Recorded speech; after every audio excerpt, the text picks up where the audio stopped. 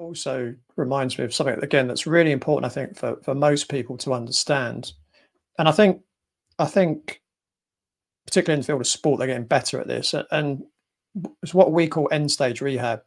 So, if someone's playing sport, as an example, and they get an injury, what used to happen is they'd go to the physio would get them out of pain, and they'd say, right, you can go back to the strength and conditioning coach now. And then the strength and conditioning coach is, getting them doing weightlifting and powerful training and all that kind of stuff.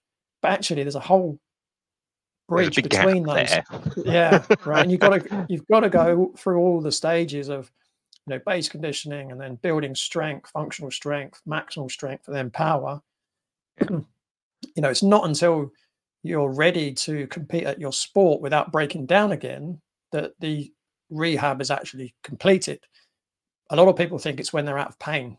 It's not when they're out of pain. It's when they're strong enough or stable enough or flexible enough to go back to that event and not reoccur the same injury. Absolutely. And take into account then, like, the difference even within one profession. I've got a physio in an MSK department in the NHS who's dealing with, use a football player with an Achilles tendonitis or a calf strain. They're limited to set number of sessions, maybe 6-ish sessions, and they're going to give them exercise prescription. They'll get them to that certain point, and there might be a big gap between that and what they do on the football pitch in that time frame and that allowance.